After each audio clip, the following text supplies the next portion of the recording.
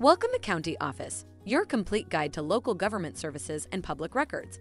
Let's start learning.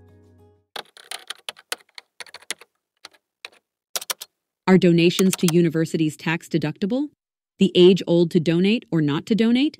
Well, if you're considering making a donation to your favorite university, you'll be thrilled to know that yes, donations to universities are generally tax deductible. But, as with all things tax-related, there are some caveats to keep in mind. First, let's talk about the university itself. To be eligible for a tax deduction, the university must be a qualified organization, which means it has tax-exempt status under Section 501(c)(3) of the Internal Revenue Code. If you're unsure about a university's status, you can use the IRS's tax-exempt organization search tool to verify it. Now let's discuss the type of donation. To be tax-deductible, your donation must be a gift made without receiving any goods or services in return. So, if you purchase tickets to a university sporting event or buy some swanky university merchandise, those expenses are not tax-deductible.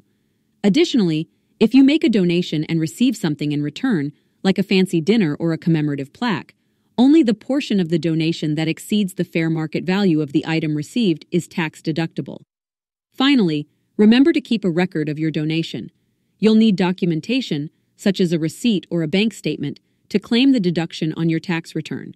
And, as always, consult with a tax professional to ensure you're following all the rules and regulations when claiming a tax deduction for your university donation. So, go ahead and support your alma mater or favorite university. Just be sure to follow the guidelines to make the most of your tax deduction. Take a look at the links in the description below to learn more. If you have any questions or want to share your thoughts, leave a comment. We're here to help. Thanks for watching our video. Be sure to like, subscribe, and leave a comment below. We'll see you in our next video.